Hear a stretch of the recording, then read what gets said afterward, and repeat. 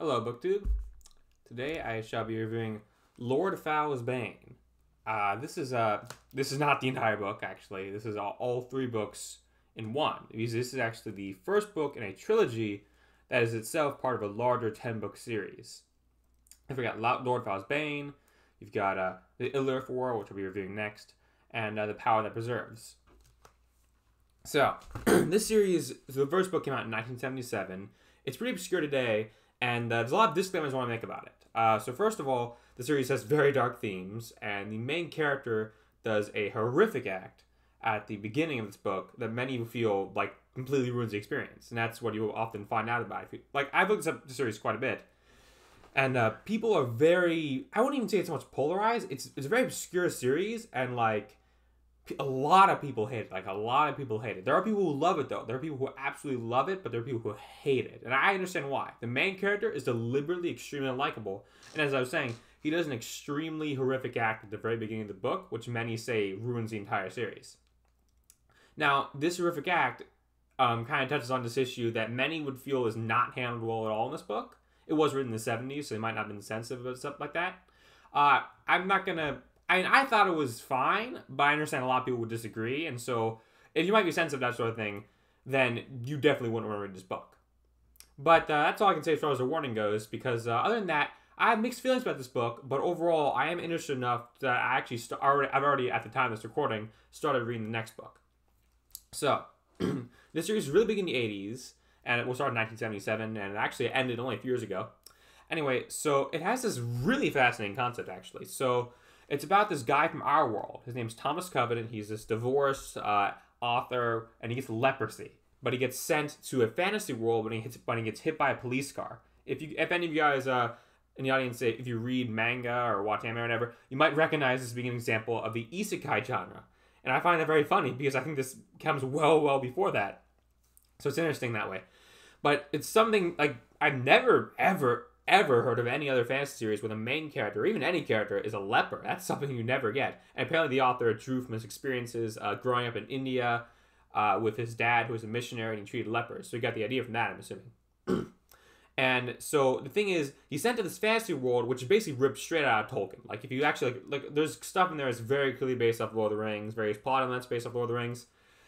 I actually was okay with this, though, because the intent of this series is to take a Lord of the Rings setting and try to subject it to as dark stuff as you can possibly have. And they emphasize a lot of the darkness and the evil of the world, and they have lots of terrible, horrific things happening. I think, in fact, that the black and white morality of the land, which is what the fantasy thing's called, it's not a very creative name, but I actually kind of like it anyway, is meant to contrast with the real world being kind of gray. And so Thomas Covenant, as someone from the real world, introduces more morally vague, bad elements to land that weren't already there, even with their evil in that land. And the main villain is Lord Fowl, who is very obviously, really obviously, an allegory for Sauron, and he's trying to take control of the land. I have heard people say that he's supposed to be an incredibly genius villain with this amazing grasp of plans. I did not get that in this book, even though it's named after him, but he actually did there was kind of a reason for that, and I'm assuming he gets better later on in the series. And as far as Thomas Covenant, the main character, goes, he's a fascinating character, even though he's not a good person, but he actually was better than I thought he was.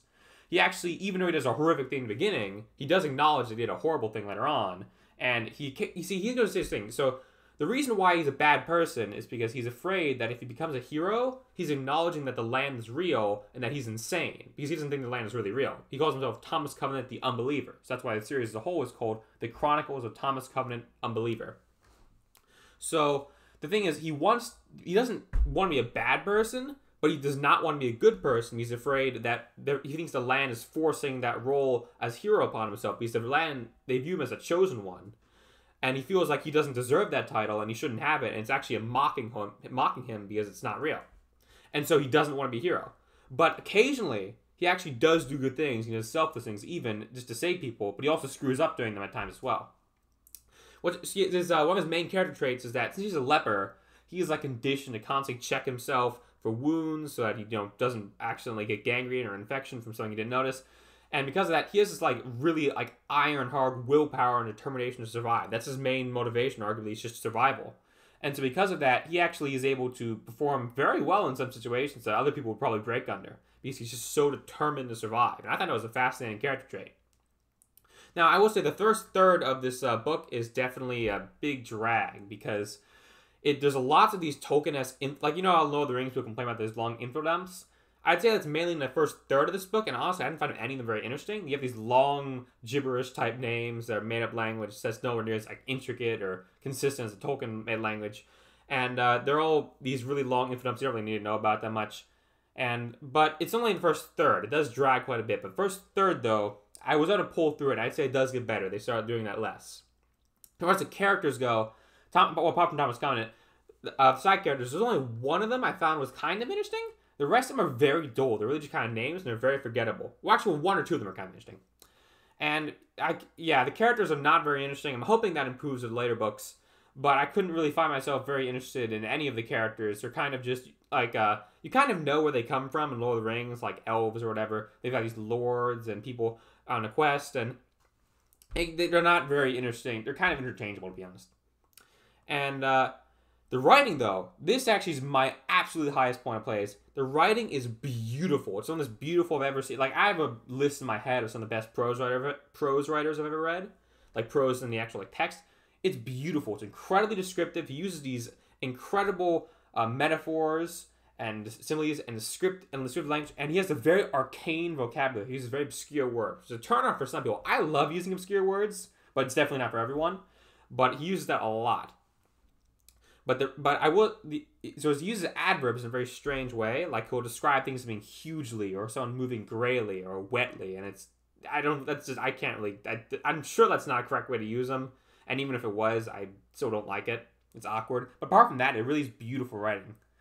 I think the writing actually is probably what ultimately saves it and what makes you want to continue reading the series. Anyway, overall, I would give this a 3 out of 5 stars. Like I said at the beginning, I wasn't told. Actually, it was kind of. I'm interested in the series particularly because it resembles in many ways, like some very strikingly similar ways, this comic book series I love called Cerebus the Aardvark, which I kind of have a love-hate relationship, though, all the same. And that's what made me interested in the series, because in many ways it resembles that series. However, for this first book, I'm not too impressed with, although I have heard that the quality picks up in the second book, so that's what I'm excited to hear.